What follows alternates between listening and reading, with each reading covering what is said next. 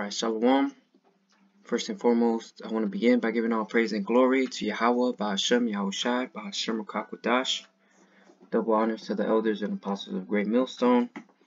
And Shalom to your brothers that are laboring and pushing this word in truth and sincerity and with charity. I'm the brother Abraham from the camp here in GMS Chicago, coming to do another quick lesson. And through the Holy Spirit, Lord willing, to be edifying. And just want to do a video that was inspired by a video that a brother had shared in our group chat, pretty much going into many are called but few are chosen. Okay, which is a heavy deal, because this isn't something that everybody receives. Okay, very few people will understand this, receive this, believe this, which makes this a very special thing. Okay, so I googled the world population, 7.753 billion. This was from 2020. We're in 2022, about almost heading to 2023. Okay. So obviously there would be more people than this, and then this is just you know, the people that are recorded. You know, there's probably even more than that. Okay, so just by that alone, the fact that you are an Israelite is a heavy thing, and then also a chosen out of the chosen, right? Because not all Israel is of Israel at the moment. So let me bring this out here real quick.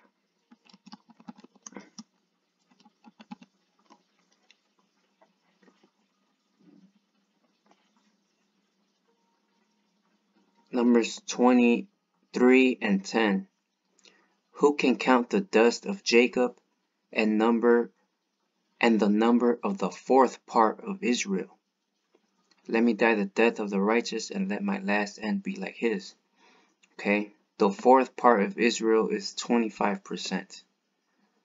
So even 25% of Israel is a huge number, which here is describing who can even count that. Alright, the scriptures talk about in Hosea. Let's go ahead and grab it.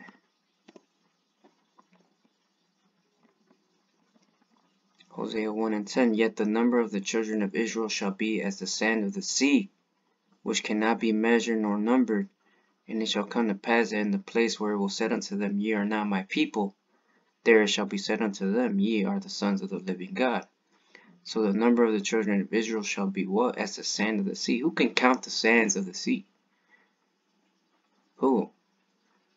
Alright, and also compared to the stars that are in the heavens, who can count the stars that are in the heavens?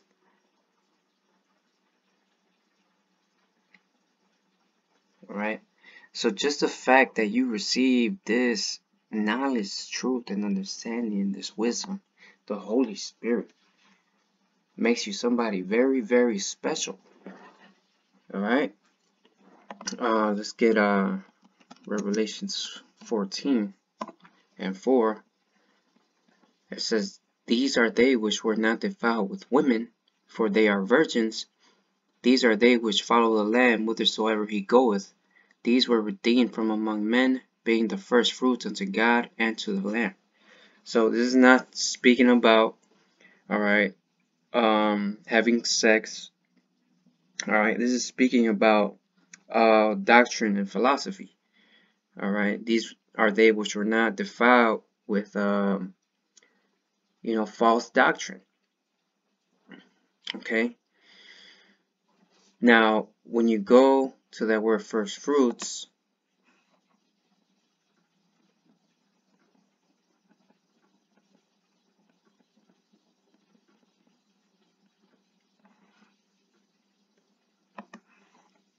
the word first fruits, it says person superior in excellence to others of the same class. So, alright, we're all Israelites, right? So those that are Israelites are of the same class. But the elect are what? Person superior in excellence to them. Okay? Because the elect is going to be the governing body in the kingdom of heaven. Alright? So this is a heavy deal. It's praise the Lord for all he has done, for you receiving this knowledge, truth, and understanding. Alright? Practice thankfulness for that. Every single day you give thanks to the Heavenly Father. Alright, we could have easily been a nigga in the world. We could have easily been a heathen in the world. Okay? But the fact that you received this is a heavy deal. Matthew 22:14, for many are called, but few chosen. Alright? And, you know, many have been called. We have seen people come and go, and people will continue to come and go. But the fact that you're still here says a lot. You know, and we're almost out of here. We're almost out of here, considering the prophecies that are coming to pass. You know, we're at the doors of everything. Ain't too much left that has to happen yet. There isn't much that has to happen left when you look at prophecy. Okay, this is Matthew 7:13. Enter ye in at the straight gate, for wide is the gate, and broad is the way that leadeth to destruction. Many there be which go thereat. Because straight is the gate, narrow is the way which leadeth unto life, and few there be that find it. So there's going to be many people that go into the way of destruction. Alright, and there's going to be few people that find the way that leadeth to life. Okay, so what we're on the path that leads to life, while the whole course of this world, the people are following, leads to destruction, leads to death. Alright, but we're going the other way. Right, we're going the opposite way of the world. Alright, but straight, it means a position of difficulty.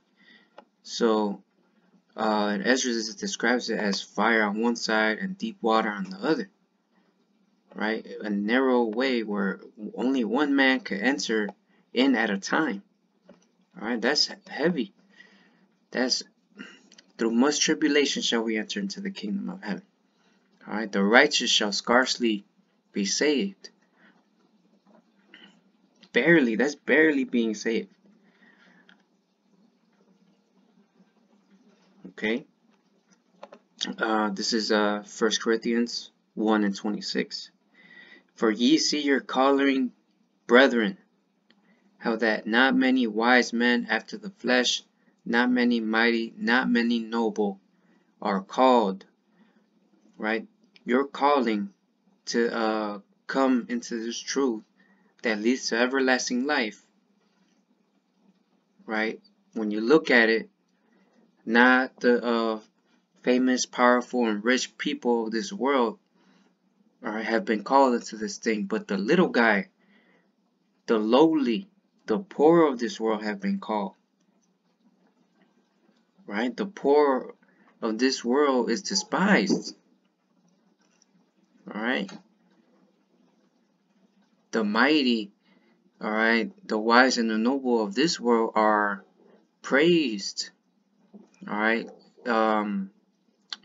looked at as highly esteemed among men.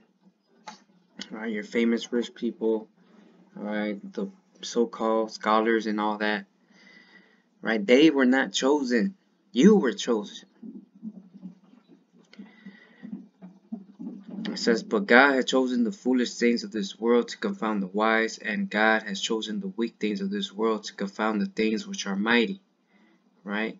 So us being the poor of this world, considered the foolish of this world, right? We've been chosen to confound the wise of this world. And the base things of this world, the things which are despised, hath God chosen, yea, the things which are not, to bring to naught things that are, that no flesh should glory in his presence.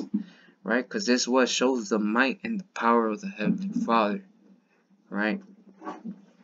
Showing you that this ain't nothing to glory of in the flesh.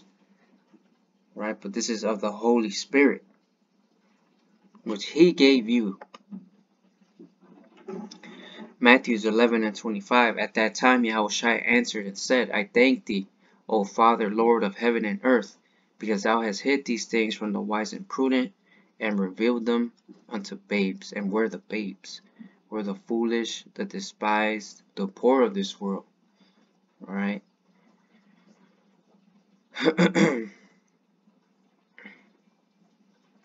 And the wise and the prudent are considered your so-called scholars, so-called people that went to study the Bible in school, right? But they don't know the mysteries of this book. They don't know the prophecies of this book.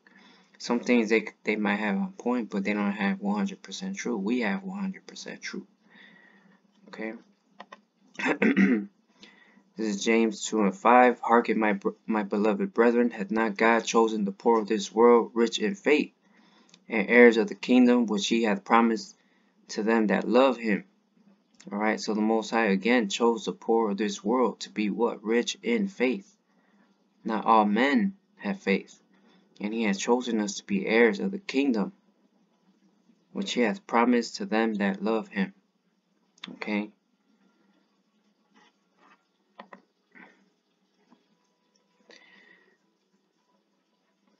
This is Matthew 5:1. And seeing the multitudes, he went up into a mountain, and when he was set, his disciples came unto him, and he opened his mouth and taught them, saying, Blessed are the poor in spirit, for theirs is the kingdom of heaven. Blessed are they that mourn, for they shall be comforted. Blessed are the meek, for they shall inherit the earth.